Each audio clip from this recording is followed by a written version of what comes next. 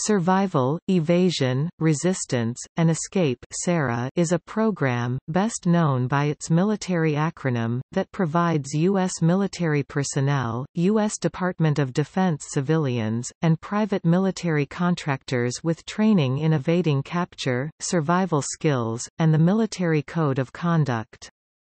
Established by the U.S. Air Force at the end of World War II, it was extended and consolidated during the Vietnam War (1959–1975) to the U.S. Marine Corps, and U.S. Navy, and in the late 1980s to the U.S. Army. Most higher-level SERE students are military aircrew and special operations personnel considered to be at high risk of capture. Based on the experiences of the British and American pilots who managed to escape from and evade the Germans during World War II, and return to friendly lines, several private clubs were created during World War II. One such club was the Late Arrivals Club. This club, which had a flying boot as its identifying symbol, was strictly non-military. However, under the left collar of his uniform, the individual who had successfully escaped and/or evaded the enemy pinned the flying boot, and although everyone knew it was not official, they did not question it being worn. However, the origins of what we now call SERE are firmly rooted in the leadership of Britain's MI9 Evasion and Escape Organisation, formed in February 1939 at the onset of WW2. Led by WW1 veteran Colonel later Brigadier Norman Crockett, MI9 were formed to train air crew and special forces in evading enemy troops following bailout, forced landings or becoming cut off behind enemy lines. A training school was established in London, and officers and instructors from MI9 also began visiting operational air bases, providing local training to air crews unable to be detached from their duties to attend formal courses. MI9 went on to devise a multitude of evasion and escape tools. Overt items to aid immediate evasion after bailing out, followed by covert items, concealed compasses, silk and tissue maps etc. hidden in uniforms, and personal items for use to aid escape following capture. Once the United States entered the war in 1941, MI9 traveled to Washington to discuss their now mature E&E training, devices and proven results with USAAF. As a result, the United States stood up their own evasion and escape organization, known as MIS-X, based at Fort Hunt, Virginia. Under the direction of Air Force General Curtis LeMay, it was realized that it was much cheaper and more effective to train aircrews in survival, evasion, resistance, and escape techniques, than to have them languishing in enemy hands. He was responsible for SERE training at several bases, locations. In 1943, LeMay directed the establishment of a small program for cold weather survival at RCAF Station NAMAO, formerly called Blatchford Field, in Alberta, Canada. There was a USAAF B-29 unit assigned there, and they attended survival training there with the British and Canadian forces. In 1945 it was moved to Camp Carson, Colorado, and in 1948 at Marks Air Base, Nome, Alaska. The first instructors of the consolidated school were composed of experienced wilderness civilian volunteers and USAF military personnel with prior instructor experience. This initial cadre also included USAF rescuemen from around Alaska, Colorado, Greenland, etc. General LeMay attended the first class of instruction as a student. As time wore on, the expense and wisdom of having multiple locations for training was questioned and consolidation was begun. The hardest decision of that consolidation was where to locate the training base that offered the best environmental and logistical support for such a small but convoluted training program. Ultimately, the USAF consolidated at Stead AFB, Nevada. In the mid-1960s, the school was moved to Fairchild AFB, WA. The U.S. Air Force SERE School is located at Fairchild AFB, Washington, while SERE training for the U.S. Army is located at Fort Bragg, North Carolina and at Fort Rucker, Alabama. The Navy and Marine Corps SERE School has known locations at the U.S. Navy Remote Training Site at Warner Springs, California, the Remote Marine Corps Mountain Warfare Training Center, Bridgeport, California, and an annex of the Portsmouth Naval Shipyard in Kittery, Maine.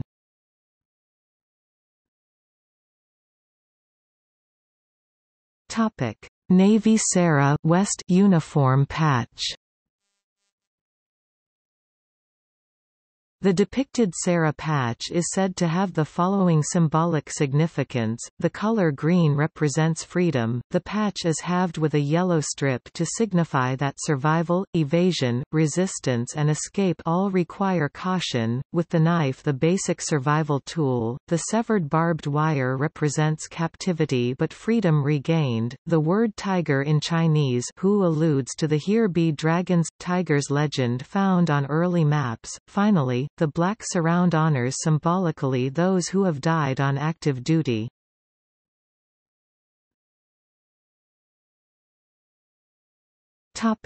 Curriculum. The curriculum has three key parts: survival and evasion, resistance and escape, and water survival. Some parts are classified. Survival and evasion. Most SERE training focuses on survival and evasion.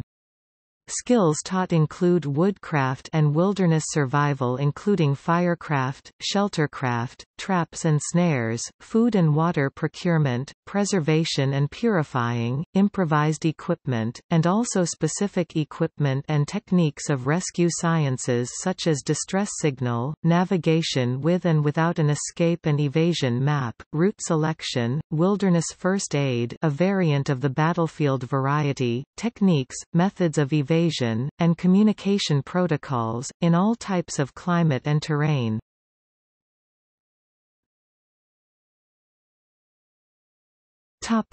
Resistance and escape. Training on how to survive and resist the enemy in the event of capture is largely based on the experiences of past U.S. prisoners of war.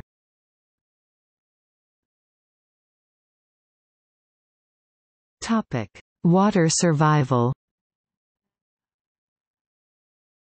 How to survive in water is taught at a separate Professional Military Education (PME) course. It takes 3 days and is typically attended after the main SERE course.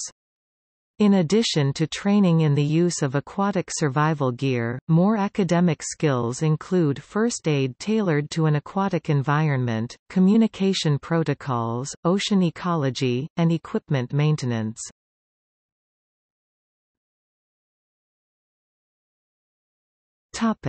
Code of conduct.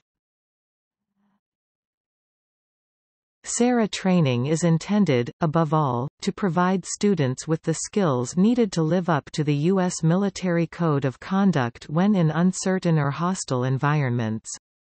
It is, "I am an American, fighting in the forces which guard my country and our way of life. I am prepared to give my life in their defense. I will never surrender of my own free will. If in command, I will never surrender the members of my command while they still have the means to resist. If I am captured, I will continue to resist by all means available. I will make every effort to escape and to aid others to escape. I will accept neither parole nor special favors from the enemy. If I become a prisoner of war, I will keep faith with my fellow prisoners. I will give no information nor take part in any action which might be harmful to my comrades. If I am senior, I will take command. If not, I will obey the lawful orders of those appointed over me and will back them up in every way. When questioned, should I become a prisoner of war, I am required to give name, rank, service number, and date of birth. I will evade answering further questions to the utmost of my ability. I will make no oral or written statements disloyal to my country and its allies or harmful to their cause. I will never forget that I am an American, fighting for freedom, responsible for my actions, and dedicated to the principles which made my country free. I will trust in my God and in the United States of America.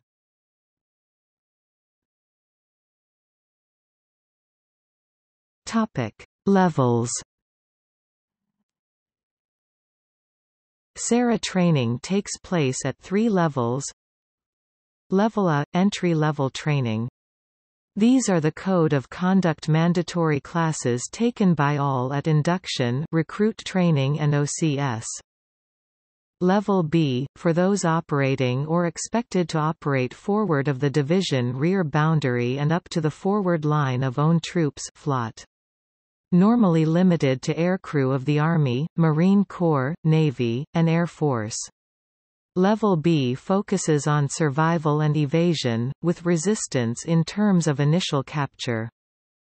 Level C, for troops at a high risk of capture and whose position, rank or seniority make them vulnerable to greater than average exploitation efforts by any captor.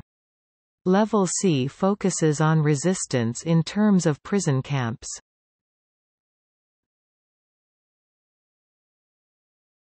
Topic: Service schools.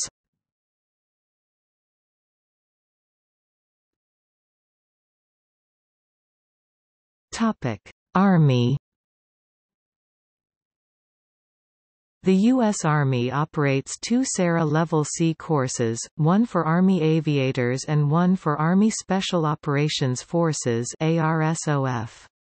SERE training for Army Aviators is included in the Army Aviation School curriculum at Fort Rucker, totaling 21 days of instruction encompassing full-spectrum training including academics and resistance labs. For ARSOF personnel, there's a 19-day SERE course, conducted by the John F. Kennedy Special Warfare Center and School SWCS, at Camp Mackle. The SWCS's SERE course focuses its training on, Code of Conduct applications in wartime, peacetime, governmental and/or hostage detention environments, general survival skills, evasion planning, resistance to exploitation and political indoctrination, escape planning. Navy, Marine Corps. Level A is taught to recruits and candidates in Officer Candidate School and the recruit depots, or under professional military education. Level B at the Marine Corps Mountain Warfare Training Center, Bridgeport, California, and at the North Training Area, Camp Gonsalves, Okinawa Prefecture, Japan. Level C is held at Portsmouth Naval Shipyard, Kittery, Maine at the Navy Remote Training Site, Rangeley, and at Naval Air Station North Island, California at the Navy Remote Training Site, Warner Springs. This installation provides code of conduct that is necessary for Recon Marines, Marine Corps Scout Snipers, MARSOC Marines, Navy SEALs, enlisted Navy and Marine aircrewmen, naval aviators, naval flight officers, naval flight surgeons, Navy EOD, and Navy SWCC. As the eyes and ears of the commander, they carry knowledge of sensitive battlefield information. The training encompasses those basic skills necessary for worldwide survival, facilitating search and rescue efforts, evading capture by hostile forces. It is based on and reinforces the values expressed in the Code of Conduct while maintaining an appropriate balance of sound educational methodology and realistic, stressful training scenarios. Additional survival training in Level C Code of Conduct may include the 5-day Peacetime Detention and Hostage Survival (PDAHS) course. This training provides the skills to survive captivity by a hostile government or terrorist cell during peacetime.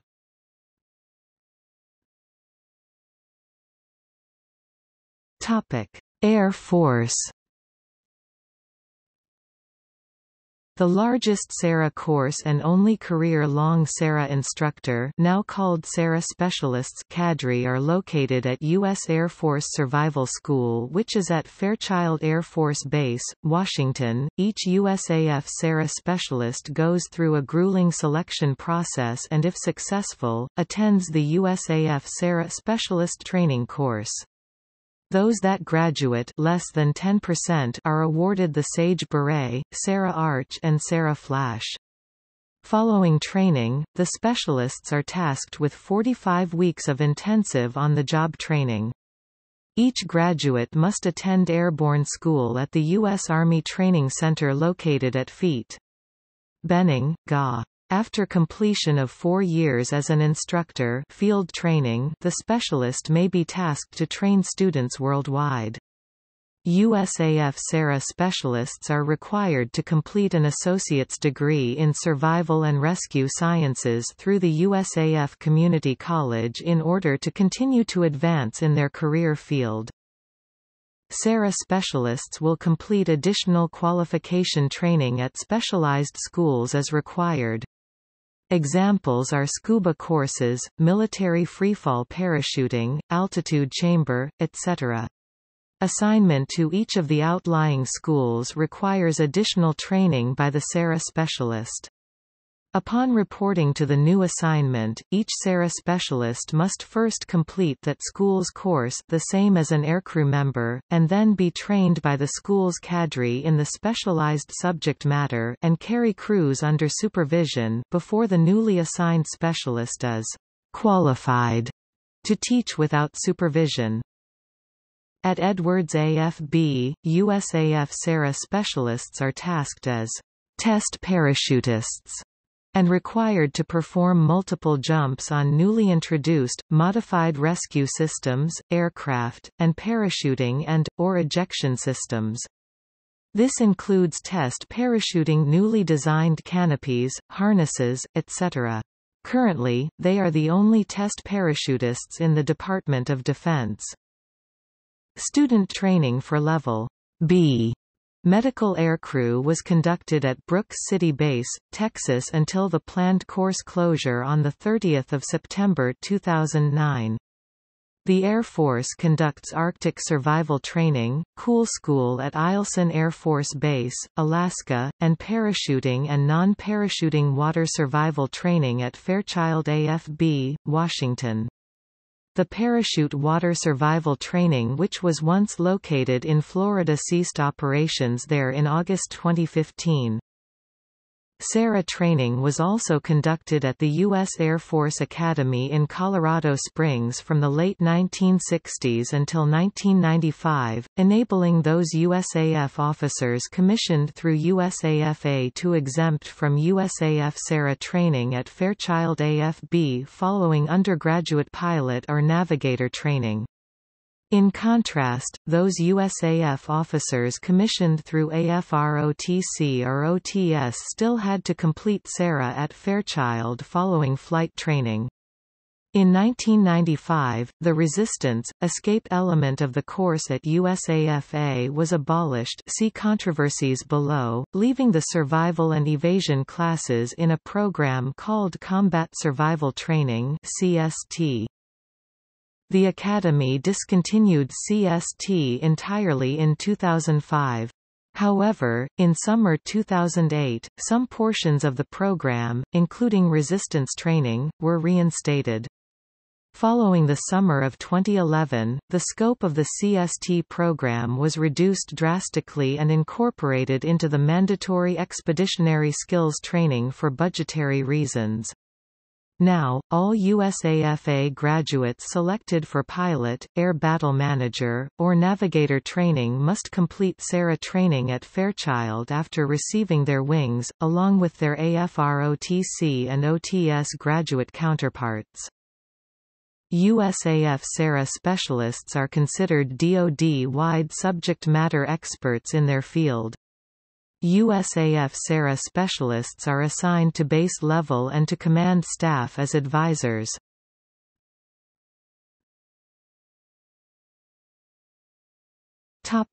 Origin of SERE techniques. The SERE techniques are commonly, but erroneously, believed to be modeled on abusive Chinese brainwashing practiced on U.S. POWs during the Korean War, to extract false confessions. Instead, most SERE techniques were modeled after 1950s and early 1960s CIA interrogation and psychological warfare practices. The CIA physical and psychological methods were originally codified in the Kabark Counterintelligence Interrogation Manual published in 1963, and in CIA torture training handbooks for Latin American regimes published in the 1970s and 1980s, and were employed during the Cold War, the CIA's Phoenix program in Vietnam, and the Chilean intelligence organization DINA's Operation Condor in South America. The other primary source for SERE techniques was 1960s CIA mind control experiments, using sleep deprivation, drugs, electric shock, and isolation and extended sensory deprivation. Certain of the less physically damaging CIA methods, derived from what was at the time called defensive behavioral research, were reduced and refined as training techniques for the SERE program.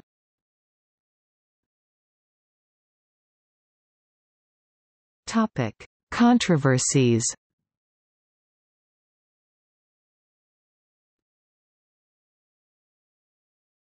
Topic: 1995 U.S. Air Force Academy scandal. One of the U.S. Air Force's SERE training programs was conducted at the United States Air Force Academy from the late 1960s until 1995. Because a large number of pilots and other aircrew members graduated from the academy, it was more efficient for the Air Force to send all cadets through SERE training while they were still at the academy. Cadets would normally complete the training during the summer between their fourth class freshman and third class sophomore years. A number of selected second-class junior and first-class senior cadets would serve each year as SERE training cadre under the supervision of enlisted Air Force SERE instructors. As a result of POW's experiences during Operation Desert Storm 1990–1991, sexual assault resistance was added to the SERE curriculum. However, some of the training scenarios allegedly were taken too far by SERE cadet members at the academy during practical portions of the program. In 1995, the ABC television news program 2020 reported that as many as 24 male and female cadets in 1993 had allegedly been sexually assaulted at the academy during SERE training. One of the cadets sued the U.S. federal government, which eventually settled for a reported $3 million in damages. As a result of the scandal, the SERE program at the academy was reduced to the survival and evasion portions only, and the curriculum was revamped to be in line with the main course at Fairchild AFB titled Combat Survival Training (CST). All graduates going on to aircrew positions were then required to attend the resistance portion of the training at Fairchild Air Force Base before reporting to an operational flying unit. The CST program was discontinued entirely in 2004. The Air Force Academy SERE program is running as of summer of 2008. The curriculum of the revived program will contain some resistance elements, but will not contain sexual assault resistance.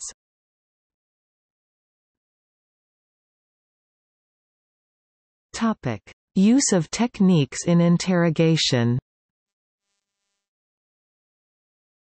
In July 2005, an article in The New Yorker magazine alleged that psychologists who help direct the SERE curriculum have been advising the military at Guantanamo Bay detainment camp and other sites on interrogation techniques. The SERE program's chief psychologist, Colonel Morgan Banks, issued guidance in early 2003 for the behavioral science consultants who helped to devise Guantanamo's interrogation strategy, although he has emphatically denied that he had advocated the use of counter-resistance techniques used by SERE instructors to break down detainees. The New Yorker notes that in November 2001, Banks was detailed to Afghanistan, where he spent 4 months at Bagram Air Base, supporting combat operations against al-Qaeda and Taliban fighters. In June 2006, an article on Salon, an online magazine, confirmed finding a document obtained by the American Civil Liberties Union through the Freedom of Information Act. A March 22, 2005, sworn statement by the former chief of the interrogation control element at Guantanamo said SERE instructors taught their methods to interrogators of the prisoners in Cuba. The article also claims that physical and mental techniques used against some detainees at Abu Ghraib are similar to the ones SERE students are taught to resist. According to Human Rights First, the interrogation that led to the death of Iraqi Major General Abed Hamd Mohaush involved the use of techniques used in SERE training. According to the organization, internal FBI memos and press reports have pointed to SERE training as the basis for some of the harshest techniques authorized for use on detainees by the Pentagon in 2002 and 2003.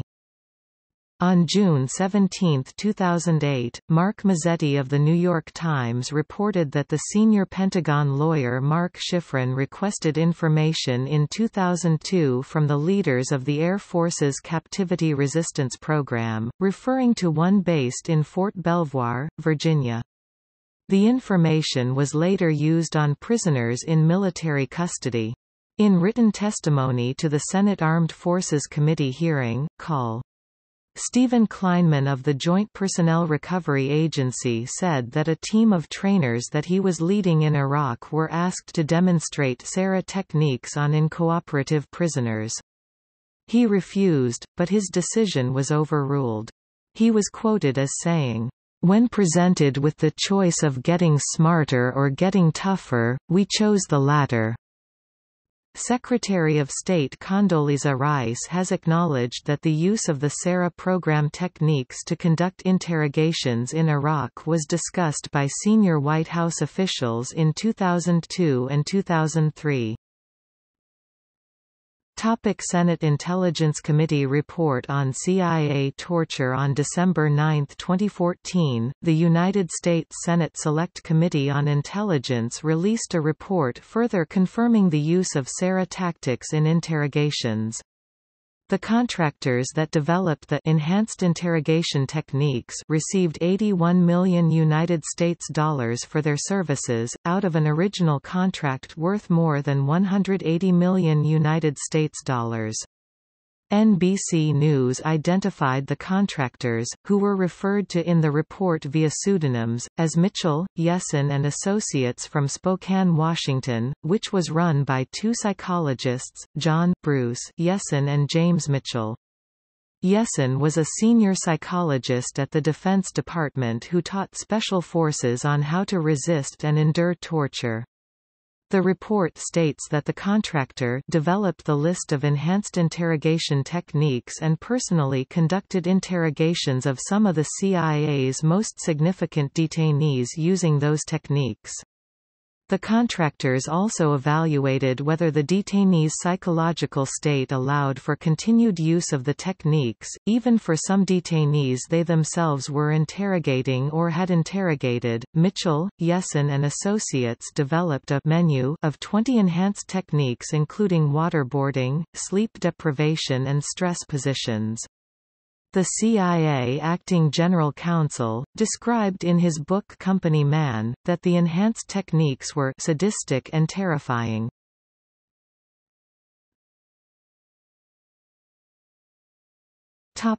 See also: Survive, Evade, Resist, Extract, an analogous training program used by the Armed Forces of the United Kingdom. Enhanced interrogation techniques. Resistance to interrogation. Special Activities Division.